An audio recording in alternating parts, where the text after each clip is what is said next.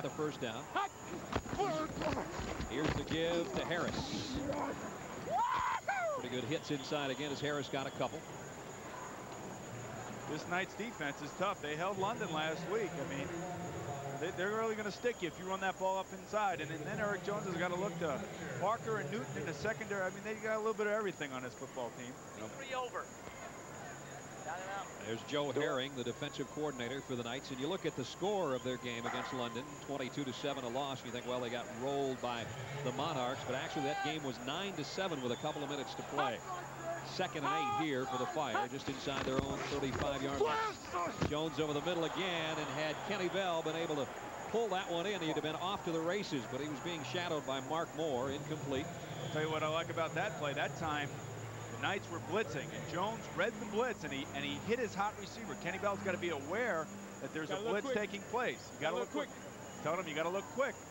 It's a good job by Eric Jones that time. He's taking control here early, isn't he? Exit 292 seam. 292 seam. Ready? I like it.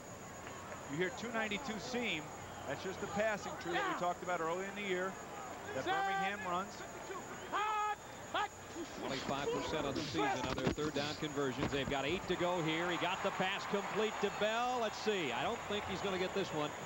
Again, a pattern that they ran earlier. He needed 8. Looked like he got about 7.5. Ron Sancho made the tackle. 4th down.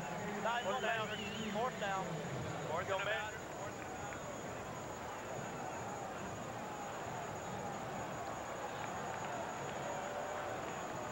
Take a look from the helmet cam as Eric Jones worked out of the shotgun that time. Again, so far, very impressive inside that pocket, just standing in there. Takes a good shot right there. You see his feet in the air. Maggio to punt. Brings up a nice kick. Andre Alexander lost the handle, covered it as he fell forward near the 22-yard line. Like to see Kenny Bell was down the field in a hurry. Starting tailback making plays on special teams. Alexander, who refound the football just in time. 7:40 to go, first quarter, and the Knights will have it on offense when we come back.